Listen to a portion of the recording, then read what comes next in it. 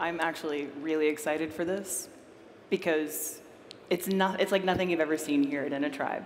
It will be a bit of a crazy next 45 minutes, so please indulge us, relax, sit back, and get ready for a bit of a wild ride. This is the Contrarian Argument. This is all about the thesis that payments will be the killer app for identity. Now, payments used to be about moving money, but that's not the case anymore because of security and regulation and compliance and digitization. Payments is really more about authorization, validation, and authentication. It's not about money, it's about identity. You know what I mean? So where do we go with this? We've been talking about identity all week, and this is the discussion that'll kind of help shape the way we can start to think about this in future. And maybe we already have the mechanisms in place. Maybe we're already set and we're golden and there is no problem to solve. Or maybe we haven't even begun to uncrack and unpick the problem that identity actually is. So we shall be debating this. Now, to give you an idea of how this will work, let me walk you through some of the rules. I will invite the following 4 people on stage. They will each draw a straw. They have no idea which side of the argument they're actually going to debate. Either they're for payments as being the killer app, or they dispute the thesis. Again, they don't know which side they're arguing. Draw straws. Sit down on the appropriate side of the stage, my friends. Argue, and the talons will come out. Now, here's the funny thing. Halfway through, there may be a little switch. The point of this is we're going to cover every single point under the identity umbrella from every single angle. There are no rules. No one is friends on this stage, and no one cares about the outcome for the other people. This is not team. This is about the individual. And please keep in mind that these kind and loving souls and friends that I have bribed, they cost me a lot of money to do this, are not staking their institutional reputation on this, nor are they arguing for the party that they represent in terms of their career. They're here to help us unpack all of the nuance. So, whatever comes out of their mouths is for educational purposes only and does not constitute policy. Fair? Fair. Let me welcome on stage, in order of troublemaking, the following people. Drew Graham from Barclays, Nikhil Kumar, who has his own venture, but actually was one of the original engineering members from the India stack. We've also got Emma Lindley, who you met on Monday for Women in Identity, and Gavin Littlejohn, who is the chairman of FDATA and representative of the industry for the Open Banking Initiatives. Please, my friends, come on stage, draw a straw, and we'll figure out exactly where we're going to kick it off. Please join me. All right, short straws together, long straws together. Let's see. Take a seat. Long and short. I believe I belong in the center. Excellent. All right. That's not happened before. We were on the same team. No, this is a first.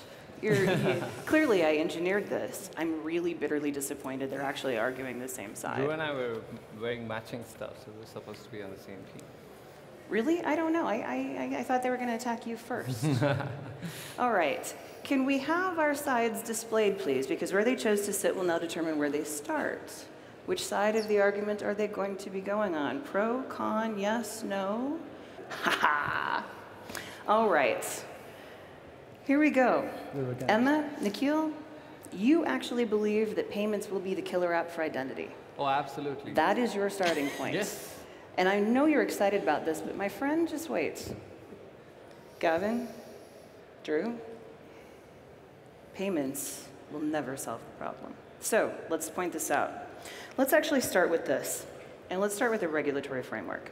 Considering PSD2 has actually mandated secure customer authentication, SCA, those standards for payments are now set. Customers have to go through the process of identifying themselves for every single transaction they initiate. If they're already doing this, Could we actually federate this as the identity mechanism? Nikhil, Yes. I'll let you allow this, but just remember, my friends on this side vehemently oppose you. Kick it off, mate. Let's see how long you can go. All right. So I believe payments is definitely a killer use case for identity. It's because if you think about the way we have designed our digital payment systems, for a long time, these payment systems were designed as payment switches. And it was only supposed to do a specific function of debiting one's account and crediting someone else's account. Now, as we go along, because of identity with mobile payments, mobile number has become the identity first factor of a lot of people. So that's your identity today. And with this mobile number, for example, in UPI back in India, the Unified Payments Interface, it's a payments platform that the government of India and the regulator in India built. Today, we do around 922 million transactions, financial transactions. And move around $15 to $20 billion every month in the country. And but let's roll it back. The stats are impressive, but let's roll it back. The fact of the matter is identity is always a component of payments. I just want to add to this. No, I'm interrupting for a reason, my friend. There's a reason. For sure. Yeah, just you wait. Don't pick a fight with Ghela. Listen, identity is always a component of payments, right? But payments is just a singular fractional attribute of what identity is. So why do we think we can actually crack the conundrum, even if you're talking about scale? Because in India, while we do 900 million transactions for payments, we actually do 3 billion transactions on check balances alone. So what I want to argue is, because we are able to identify a person, we're not just being able to deliver payments as a service to them, we're also able to deliver data as a service. The fact that I can use the same authentication infrastructure to send money to you, as well as access my bank account and my bank information, already proves that payments is actually a use case on digital identity. As far as you're able to identify the person, you can get him to do payments, you can get him to do data. Wait a minute. It needs volume. So what we know with some of the schemes, digital identity schemes that have failed globally. So if we look at NSTIC in the States, if we look at Gov UK Verify in the UK, which hasn't managed to get scale. The reason why they've not managed to scale is because they haven't been able to engage with the private sector. They haven't been able to engage with private sector that has volume of transactions, and payments has volume of transactions. If we look at countries where it has worked, so if we look at Sweden with Bank ID and Swish, absolutely 100%, the volume of transactions of payments is enabled by identity and vice versa. So it is absolutely. Well, let's talk about the And in today's world, payments is all about moving bits of data from one application to another application. You're actually building on top of an identity system something that enables the payments. It's not the other way around. So the killer app here is not payments. The killer app is that the built in the Nordics and the built in India proper identity system. Payments isn't going to solve it. Payments is going to make the problem worse. But payments makes it work. So, for example, so in the UK, GovUK Verify was only able to be used for government transactions. If you think about your government gateway password, you might only use that identity once a year, right? People forget about it. Identity and payments are intrinsically linked. They need payments to make them ubiquitous. So it is the killer app. There's an interesting thing that nobody's actually answered your question. Exactly. The question was around SCA and what that means in terms of having to do authorization. Authorization is not identity. Authorization is a component of identity. Even authentication is a component. It's just a component. It's not the whole thing. But what's interesting is Nikhil jumped into Aadhaar and UPI, but glossed over the fact that India, to get there, had to go through demonetization. They removed a friction-free, anonymous bearer instrument that had already solved payments. We've solved payments. It's called cash. You had to remove that and then put in place an infrastructure to try and do as good as cash. And whilst we're all rightfully a big fan of what's going on in India from a public sector standpoint, I don't think we can stand up here and argue that there wasn't some kind of downside of going through demonetization. And even when we start talking about SCA, what we're doing here is we are adding friction into the payment process. If we already solved payments with cash, instant settlement, anonymous, a bearer instrument can't be tracked, how does adding a step into a payment process help the payment process. That is only in the case of UK or probably countries which don't have a good digital identity system. But it was the case in India. Let me take example of but it India. was the case in India Going back to because it, you demonetize. it is because there is no good digital identity system which is seamless. Going back to Gavin's point on Aadhaar, which is the digital identity platform, the first killer use case was indeed payments. Aadhaar was designed for direct beneficiary transfer, where your digital identity was your payment address. You're supposed to be arguing for, not against. Some of the most marginalized people receive money into their bank account from the government of India because their identity is actually their payment address. If that payments was not done, the identity would have been never useful for that marginalized people. Here's the funny thing. I don't think we're actually debating the merit of the identity scheme married to the payment scheme. What we're actually saying is, have we solved already, because payments has fundamentally addressed what identity is, and we have nothing more to worry about. There are components of this. This is quite interesting when we go to cash, because identity is irrelevant in a certain sense. It's a tangible thing. So Ghela, the construct that was designed, the architecture designed to deliver open banking, creates surety between the regulated actors when data is transferred, so that one regulated actor, for example, a bank, can recognize that the fintech that's collecting the data is a regulated party, and they've both been properly identified. They use software certificates to sign in and so forth. But it hasn't properly solved all the way out to the customer.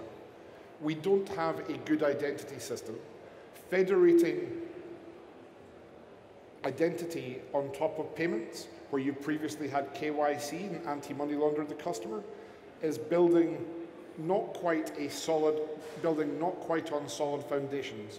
What we should do is extend the scope using the full architecture of OAuth 2 and OpenID Connect right the way out to the customer, and build them into the architecture to prevent spoofing and phishing attacks, so that you've got a custodianship of the data all the way through the process.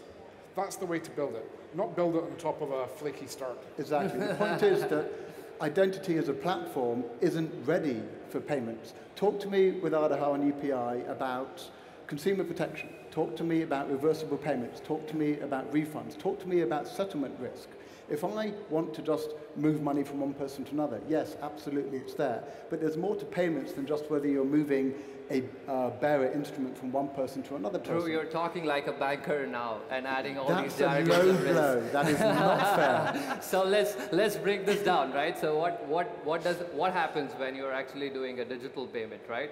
Essentially, you are identifying yourself with the custodian of your money, right? And when you're identifying yourself, essentially it's the identity, which is the underlying identity. It could be an identity provided by the bank, or it could be an identity provided by the sovereign, or it could even be a federated identity. But if you really think about it, essentially what you're trying to do is identify yourself with the custodian of the money, so that they can perform an action on behalf of you. And it goes back to the way you sign checks. Why do we sign checks? Because signing a check is nothing but an identity. People don't understand identity. They understand payments. You know, and that's why it's intrinsically linked. You can build identity on top of payment systems. The payment systems are already there. You know, why do you need something else? I think you're making our point for us. Yes, payments and identity are intrinsically linked, absolutely. But identity as a platform, as a global platform as it exists in the world, is not ready for payments. In India it works, but how do you then do that as a global construct? Payments is inherently global. We've been using checks forever.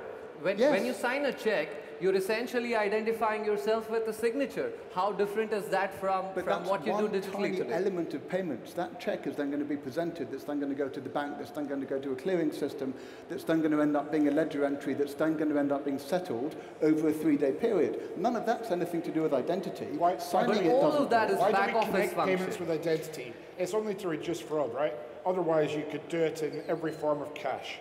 In India, the Aadhaar was designed, of course, to improve tax yield and to take things out the black market. So we're talking here about simple fraud prevention. If I take over Nikhil's identity, I can continue to make payments because the system has now identified my persona as him. So it doesn't mean that I am him, it means that I've got access to re-authenticate with the process. Building on top of Aadhaar, which they did in India, means that you have the biometric identity established first, and then building on the payments interface second. Not payments as the killer app, but identity as the killer app as a platform. Identity is definitely the killer app, but payments is the first killer use case for this particular application to be used. But actually, that's a bit of a bastardization of the actual thesis, right? It's which comes first, chicken or egg, and in this case, it's identity scheme with payments on top, like Sweden and Swish. Yeah. No, or we definitely if think you need identity to complete a payment. Give me an. So if you look at the Netherlands, right, they have built the ideal network, you know, for payments, and now they are able to build an identity network on the top of it. So payments came first in the Netherlands. But you've got success in other markets where identity came first, and let's point to India as the particular use case. Identity granted payment rails now built on top with UPI. But here's the funny thing. We have already weak authentication methods, and actually de facto, card schemes are an intermediate ID solution. But here's the thing nobody tells you, right? So once we started the digital ID program in India, 600 million people were given digital IDs for the first 6 years, and there were 0 transactions. Do you want to guess what the first transaction was? Payments? Payments. Are you really expecting now for because all of the the other first use sectors case to use was for payments people as to their receive gateway? money into their bank account, which is as your identity as the payment address, and second was your biometrics, which enabled you to withdraw money from these bank accounts. So if that killer use case, a daily active use case, was not there, the identity platform wouldn't be useful or as used as it is used today. And what happens in markets where we don't have a digital identity scheme? The biggest baseline that we have is a payments trust infrastructure, In a trust market network. where we don't have a digital identity scheme, payments happens anyway. Payments will happen whether there's an identity scheme or not. This is going. We don't require an identity scheme for payments to be able to happen. As well as talking about the bearer instruments, we can use the B word that we don't like using of Bitcoin, but you don't need an identity scheme in order to be able to do digital or electronic payments. You can have one without an identity scheme. You can have a completely anonymous digital payment scheme. The two are intrinsically linked, but one of them is not necessarily a prerequisite for the other. But try saying that to the regulators, Drew, because you know, as a regulator, Bitcoin's not anonymous either. Because of privacy issues and the thought that building an identity scheme is going to invade my privacy.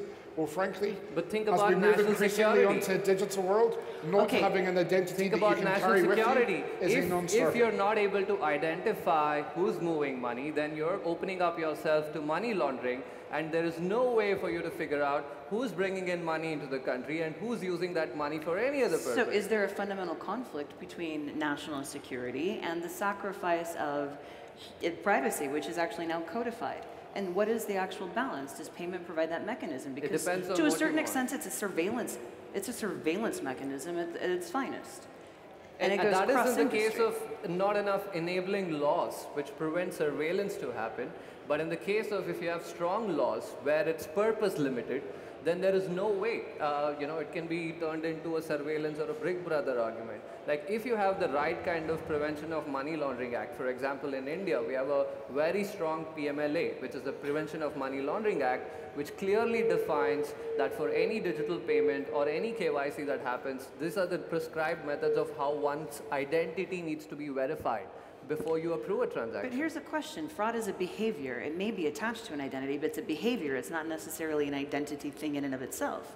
So where are we missing this? Well, actually, the facts are that when you think about all of the other sectors that require identity and require the transfer of information, they're not all connected with a transactional payment.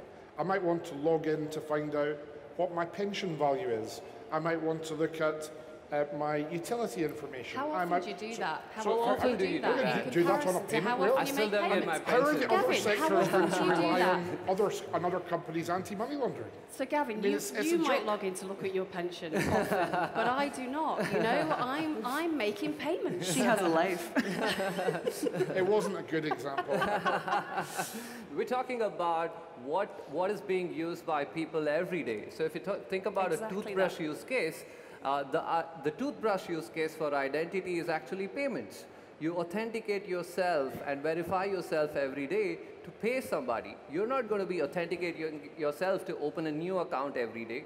So what's the purpose of having an identity system if you're going to use it once in a year or once in 5 years or once in 10 years? And they can't trust it because there's no Why do you even need an identity identity system if you're going to use it just to open accounts?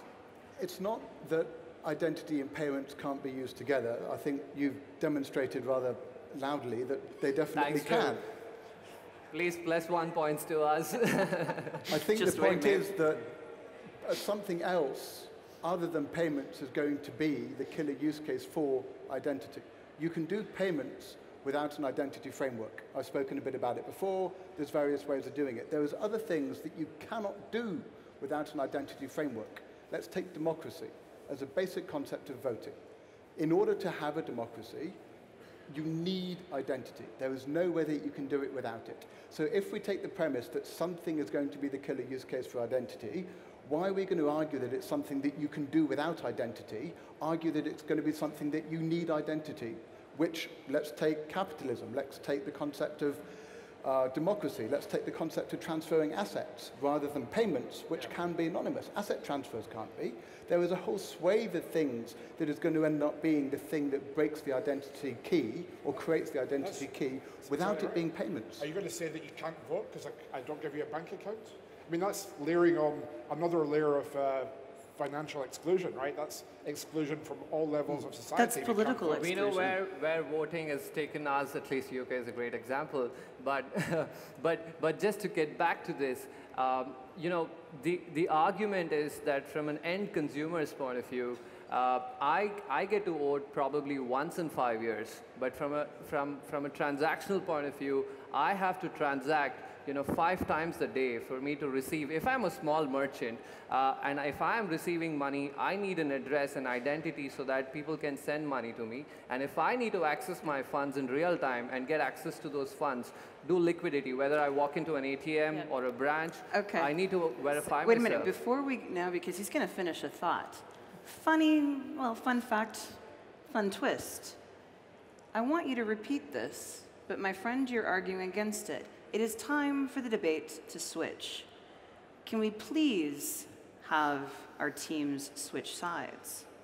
And just to remind you, no longer are Emma and Nikhil gung-ho about payments being the killer app for identity. Instead, that will be advocated by Gavin and Drew. So, Nikhil, let's go back to this. Let's go back to 600 BC. That's the first time the currency was started by the king of Lydia, when the first currency was issued. And at that point in time, there was no need for you to actually need an identity to transact value, right? And then since the 600 BC in the 13th century, when the first currency and the euro was actually issued as a gold coin and this was being accepted. So it's actually historically proven that there is no need for you to have an identity to actually transact. Even in a digital space. Even in the digital space. Great example is Bitcoins, right? And with the use of tokenization as technology, there is no need for you to actually identify yourself every time when you're transacting digitally or offline.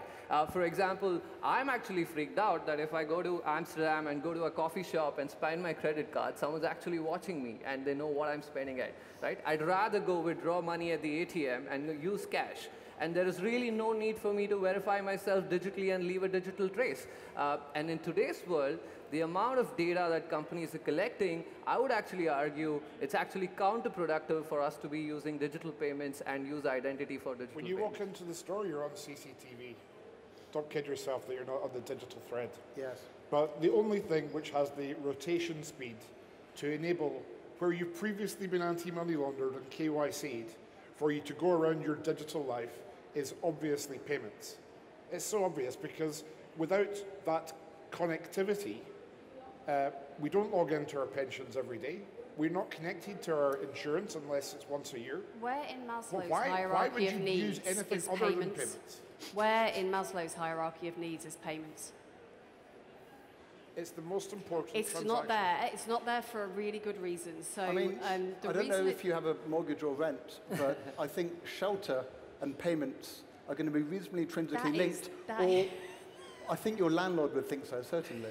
That is not, so payments are not in Maslow's hierarchy of needs. Things like education, things like health, factor much higher in Maslow's hierarchy of needs.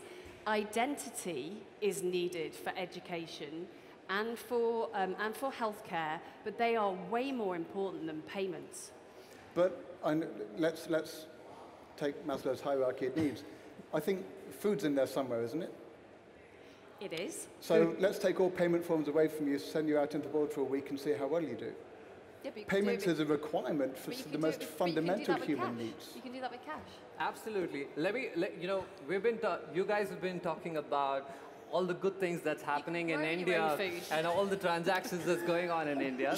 The truth is, 90% of payments in India still happens in cash.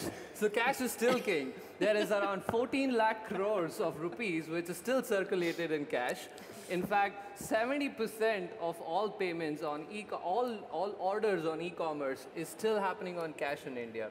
So there's really no need for us to actually force down digital identity and force people to use digital identity to do payments because cash already does the job. And if you go to a country like Bangladesh, right? So if you think about how payments outside of cash are done somewhere like Bangladesh, they're done typically through a mobile phone. Typically the male in the household will have that mobile phone, right? So if we go, payments is the killer app for identity, what we're actually doing is massively compounding a problem for women. I'm gonna stop you there because actually women have just as access and have mobile phones, so you can't blame the fact that somebody is controlling their telecommunications device as a means of financial oppression. I call shenanigans because we're seeing evidence of that fundamentally changing in emerging markets. But so I'm going to call you on that one. I just want to extend to what Emma is saying, that imagine I am a migrant worker and I am actually working in a different town and my family is living in a different town, and if I had to send them money and if that money was tied to my identity, how am I ever going to transfer value from my account to their account so that they can use that for their own So would you have a needs? courier for cash? How does that work? Yeah, absolutely. Like cash can work. So I can transfer from my account to their account. So identity, you don't need identity to do payments. Yeah, so I think this is an interesting kicking off point for us to maybe say a few words, because it's been a challenge over the last 3 or 4 minutes or so. You're talking about the concept of sending something of value from one person to another person, and in some cases in developed economies over short distances, it's possible to do this with cash. Yes, absolutely. The title up there says payments will be the killer use case for identity. At the moment, much of what you're saying is absolutely true.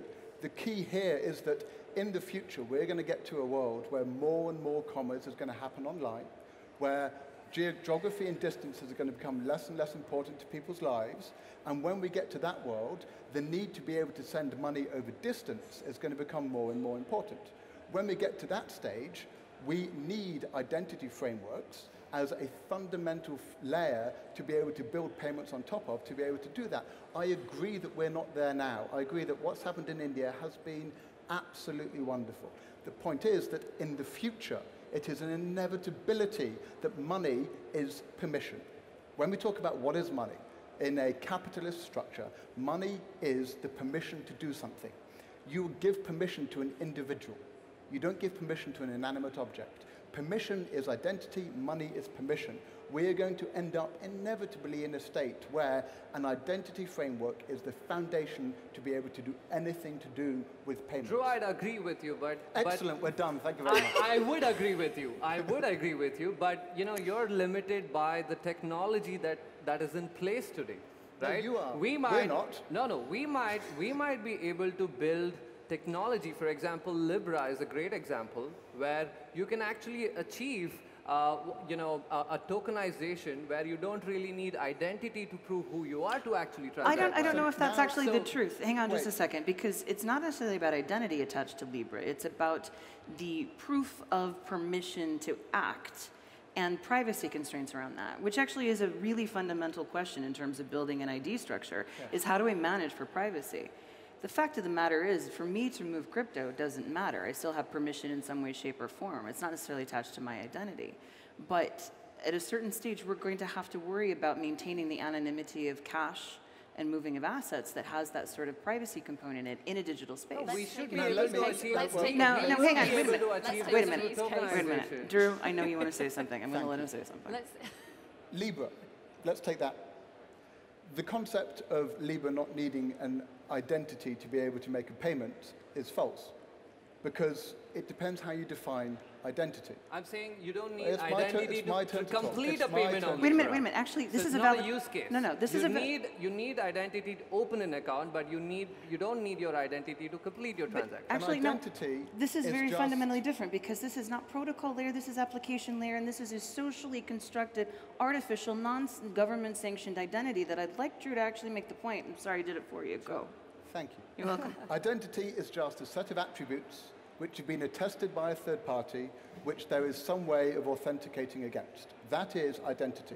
We think of this in a human context where I have a name, I was born in a place, at a time, on a date, and then that constructs my identity. In the Facebook Libra context, I agree that you can divorce somebody's real-world identity from this construct of an identity framework, but you absolutely require some form of an identity foundation in which to make a payment, even in Libra. It's just that it might not necessarily, it is a fuzzy pseudo-identity if you have your real name in there, if all of this data is correct, but there's no attestation to that. There is an attestation to the other attributes that Facebook is using to uniquely identify you. But that, For the, yeah, for the absolutely. core So the- drivers for Was that the argument you finan- wanted me to make? the core Yes, I did. drivers of financial inclusion are the requirement for people to have a place where they can store value and transact for the things that they need. In societies where people are unable to get a bank account because they don't have a driving license or a passport or a birth certificate or they're migrant, people end up financially excluded. They find it difficult for their employers to make payments to them. So the key thing we need to enable is getting everybody set up to make payments, because at that point, we'll be able to create an identity that they can then reuse for other things. No, but imagine the kind of exclusion that you would enforce in a large set of population if you force them to use a digital identity. Emma. So I think, another use case where the two things are completely separated is the online gambling industry. Huge volumes, enormous volumes, right? In the UK, there are above 100% of people that come through, and these are kind of broad figures. You will find that only about 60% go on to deposit, but the regulation says that you have to be able to identify who that person is to make sure that they are over 18 and for anti-money laundering reasons. Those two positions, they haven't made a payment at that point, and sometimes they may not go on to gamble. So you need to have the identity. Payments is not the killer app for identity. They can't gamble without it. This is a... They can gamble without it. Have you ever done free to play? Have you ever done free to play? There you go. This is an association fallacy.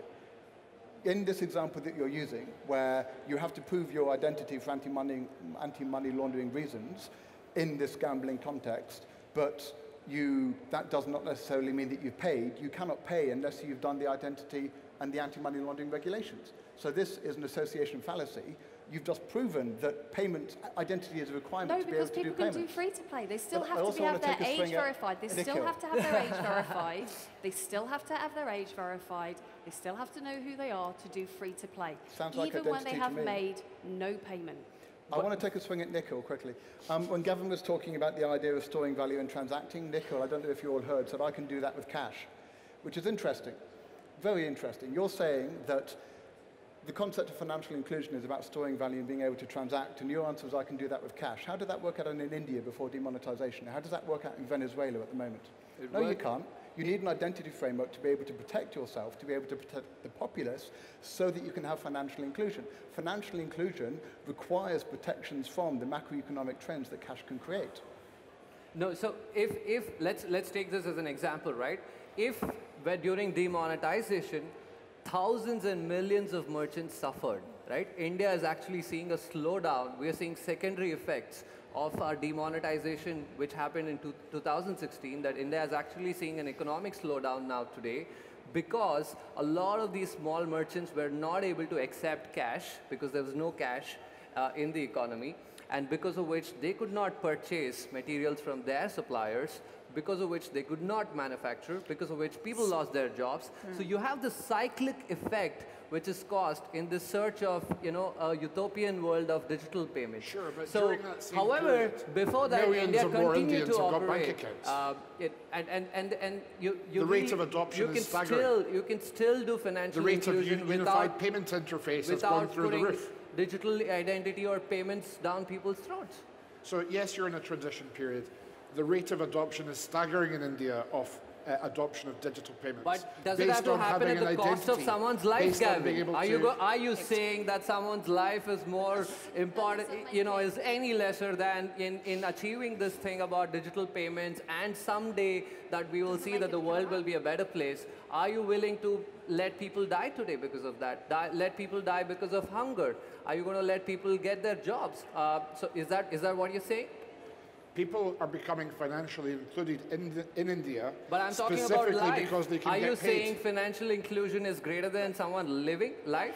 But yeah, exactly. So like, you're trying to say like financial inclusion is not more valuable than healthcare inclusion, for example. Can't make that distinction. It's not possible to do that. But to a certain extent, though. The payment for the healthcare is reliant on collection of taxes, which only takes place when you have people that are financially included and not all in cash. Kings have been collecting taxes for hundreds of years, and there was no need for identity. They weren't collecting it in India. That's why they introduced Ask us. We've been paying taxes as India for hundreds of years. Nicola, you started off with so many years BC. 2% of the population. 600 BC. You started off 600 BC. I don't know what the population of the world was 600 BC. That was actually a fact. But it was probably... First currency was issued. But in terms of scale, let's talk about 7.5 billion people versus maybe, 900 million? Again, payments will be 600 BC, I get. We didn't need identity frameworks to do payments because... But you knew everybody else in the world. Exactly. But right? Now, in your village. there is, and somebody very smart and very loud told me this the other day, there's 1.3 billion people in India. There is no way that you can provide a payment infrastructure to that scale of people, 7.5 billion people in the world. And it's a future-looking statement. That's only going to go up. We cannot have payments without this underlying identity framework. And the work that you personally did in India, which is interesting to see yourself arguing against over here, you personally spent your career building this India Stack framework to allow people to have financial inclusion, but it to doesn't make the world a better place.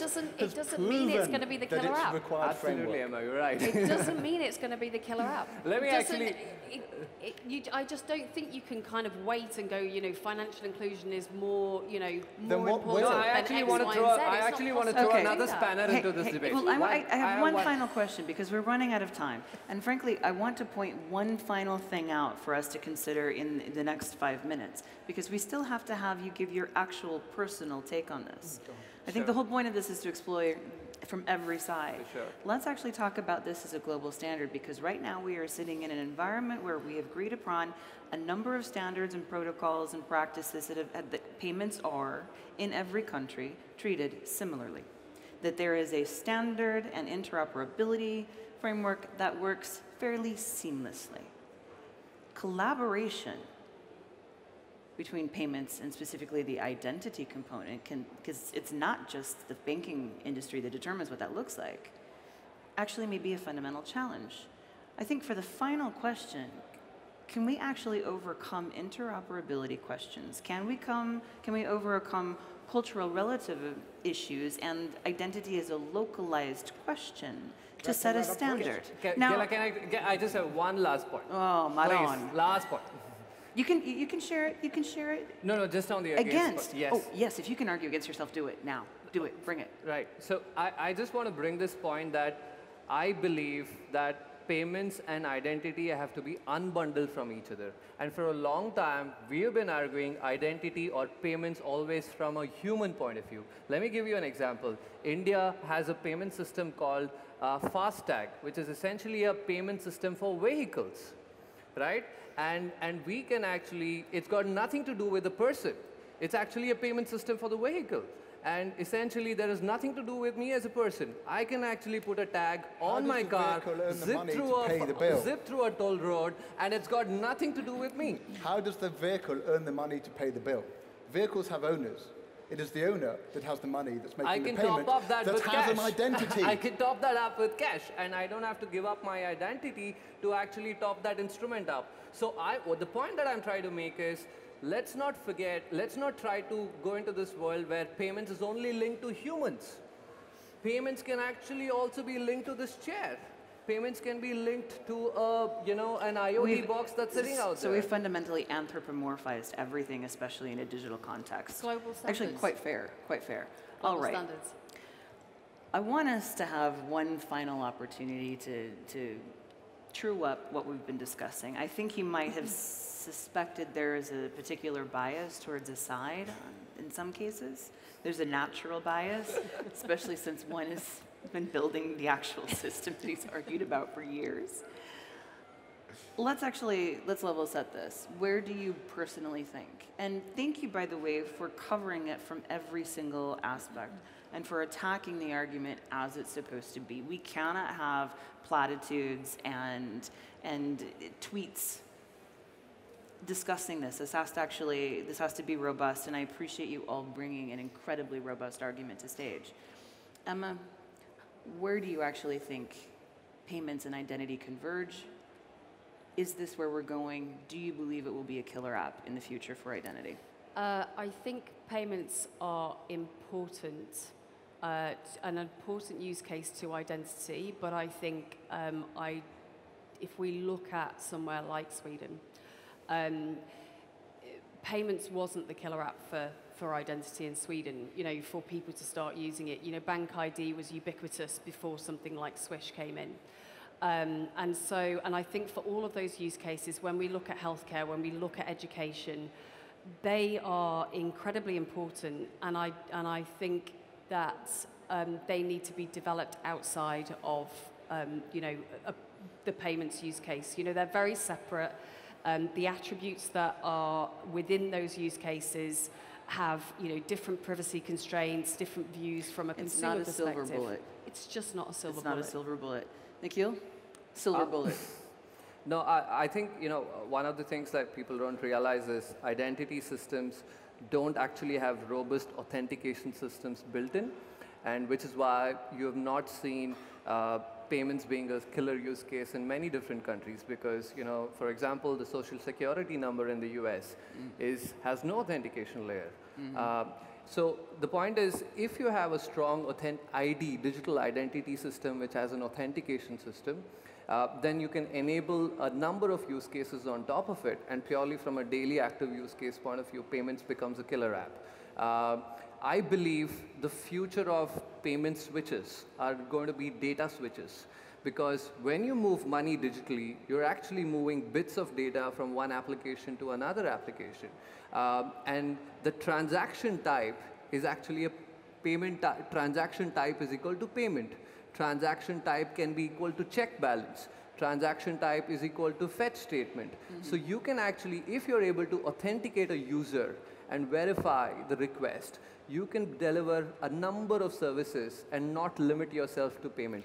So basically, identity is the unlocking for every other type of transaction. Absolutely. So identity has to come first. If we are able to build a user-first, easy-to-use digital identity and an authentication system. In fact, in India, with UPI, we've actually done the reverse, where we've built a user-friendly mobile payment system, which also enables people to access their data from their banking systems. So it all comes down to the authentication system. If you can design an authentication system which is unbundled from a use case, then you can build any use case on top of it. So identity is not a chicken and egg question, it's identity first. Drew? Yes. I believe that the answer is no, that payments won't be the killer use case for identity, for a few reasons. Number one, I'm very glad that we ended on this side, because that actually is I've been able to get out all of my arguments early on. payments need to remain anonymous bearer instrument in order for the world to continue to function as a democracy. I think that there's fundamental things to us existing as a society, which means that payments needs to be able to exist outside of our own identity framework. I do think that there will be something else that is the killer use case for identity. That when we say the killer use case for identity, I think it's important, what we mean here is we get to a global interoperable standard of individual attributes, attestations, and authorizations. I think that's what we mean by the killer use case for identity. I don't think it will be payments, but I do think it will be something it will need to be something along the lines of healthcare, something along the lines of voting, something along the lines of, let's go with healthcare and voting, that will end up being the thing that makes us get to where we need to get to. I think that payments has driven us to where we are now because it is the most liquid and obvious way of looking at incentive alignment. Like, we understand that adopting a global ID system isn't a technical challenge. I mean, the numbers that Nicola have been spouting has proven the technology is possible. But it is a political, a stakeholder, a regulatory, and an ethical challenge, which means that we need to align the incentives of the humans to be able to get there. And payments is an obvious incentive alignment because everybody understands that that's a liquid thing, but it's only going to get us so far, and what's actually going to tip us over the balance is going to be something that has less financial value and more social value.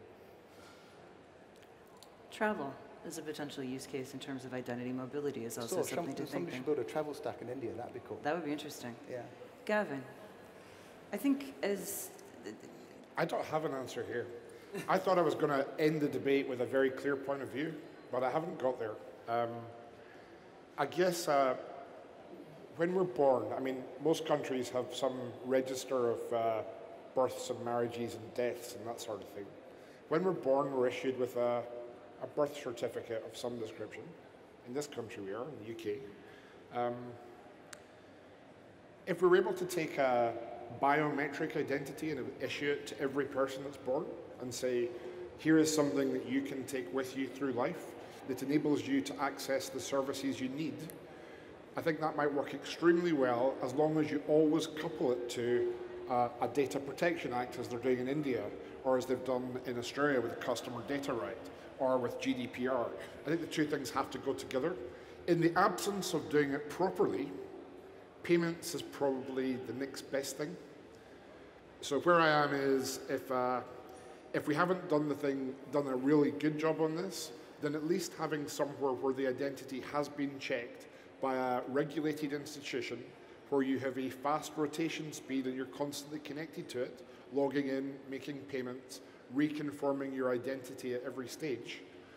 That's probably the go-to place until you do it properly. That's probably my closing remark. Payments is a means to an end, not the end. I think we've had an opportunity to really uncover just how difficult a question this is to answer. And I want to thank each of you, Gavin, Drew, Keel, Emma, for showcasing that. What it comes down to is we can talk all we want about identity, and we can talk all we want about how banking fits in there and how we're a natural player. But we have to roll it back just a little bit. This is not about money, and this is not about payments. Again, thank you, Drew, for highlighting it. It's about permission, and permission to do and act and engage. And identity is very much an existential thing. We've tried to componentize it and to attribute it, and to a certain extent, we've managed it. But we've got a lot more to go. And for us to flippantly decide that we have the main stake in determining what that looks like is a bit of a fallacy. On the other hand, we play a critical role in helping shape the future of what identity is. And quite frankly, the future of this entire industry is about identity as a service. And in some way, shape, or form, we will be providing that. I want each of you, I want to thank all of you. Please, please thank them with me for doing this in just a moment, because I have a reminder about drinks in about 20 minutes. They'll be here to answer your questions. They will engage in vicious debate, and the loudest one will be Nikhil, and so we'll put him in the corner. Fair? Thank you very much for sticking around. Thank you, everybody. Much appreciated.